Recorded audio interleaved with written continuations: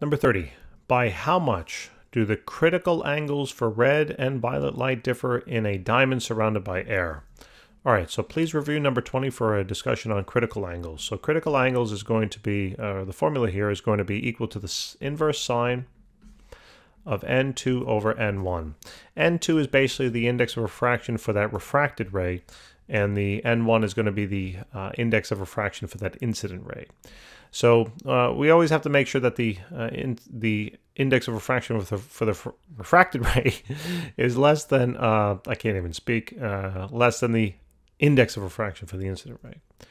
So here they're saying diamond surrounded by air. So what we need is we need the values for the index of refraction of red light and violet light in diamond. They're different. They're both types of light, but they do have different wavelengths, and therefore they have different indices of refraction. They differ ever so slightly, as you can see.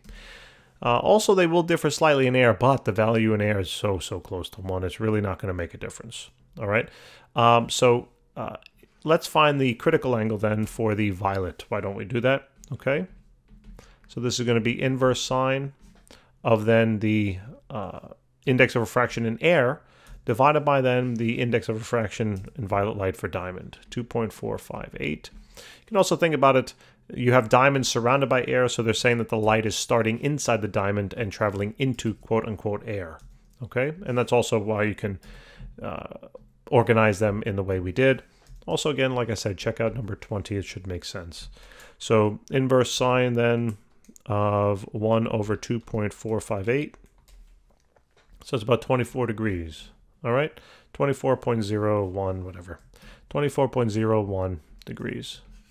For red now, all you're going to do, literally just get rid of the number on the bottom there and plug in the red's index of refraction.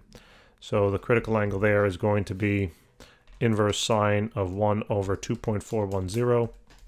So that's going to be 24.52-ish, I guess. And then subtract the difference between the exact values, all right?